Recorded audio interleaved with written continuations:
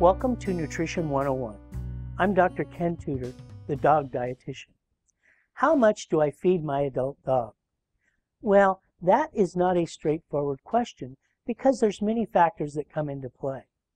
One is the instructions on labels or websites for commercial dog food are way too generous and tend to overfeed the dog.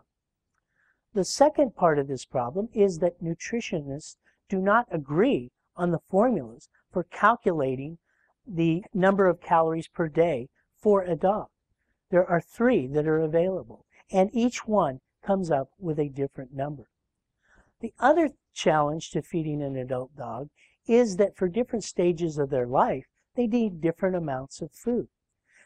Different times of year, they need different amounts of food. An unneutered active dog needs much more calories than our neutered couch potato dog. And your dog needs less calories in the winter when they're less active, and more calories in the summer when they are active. So we need to keep all this in mind when we decide how much to feed an adult dog. So let's do that. By far the easiest way is to follow the instructions on the label or the website. As I mentioned, the dog food instructions on commercial dog food are way too generous.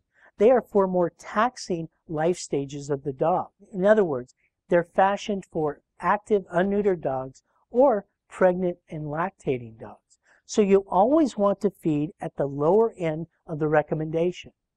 If the recommendation says X at the bottom, at the lower end, and Y at the top end, always feed to the X, because you can always make adjustments later. The other thing about the label is that you have to remember the recommendation is for the entire day, not each meal. So you want to take that amount and ideally split it in 2 and feed 2 equal meals of that amount of dog food. The third thing you need to know about the dog food label is that directions are for a measuring cup, an 8-ounce measuring cup, not a beverage cup, not a coffee cup, and not a big gulp cup, but a 8-ounce measuring cup.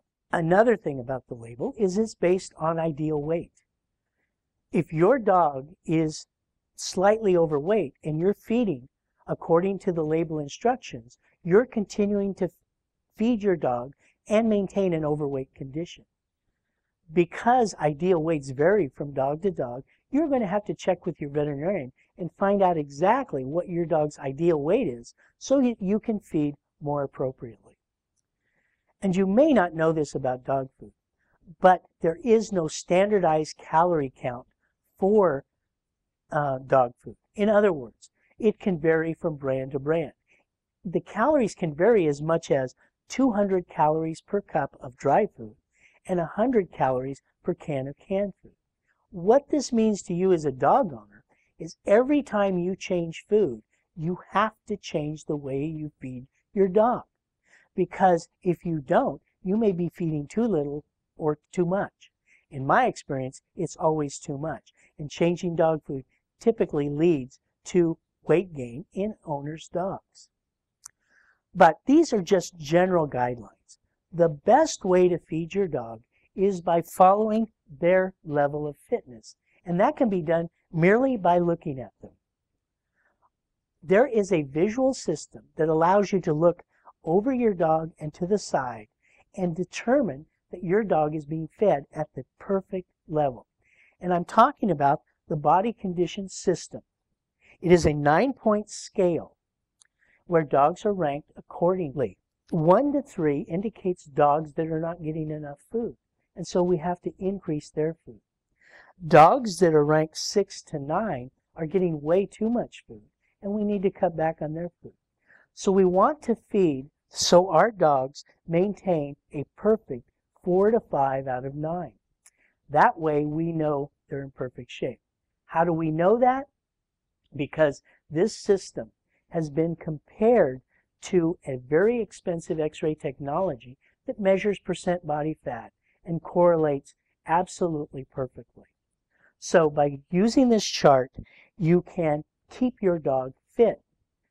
If you'd like one of these charts, you can go online and just simply Google BCS dog chart and this will come up. Or you can contact us and we'll be more than happy to send you one. It's very important to feed to the proper BCS because we know that we can give your dog more life. There was a study done by the Ralston Purina Company that took 12 years. They looked at golden retrievers who are prone to obesity and divided their litters up into halves.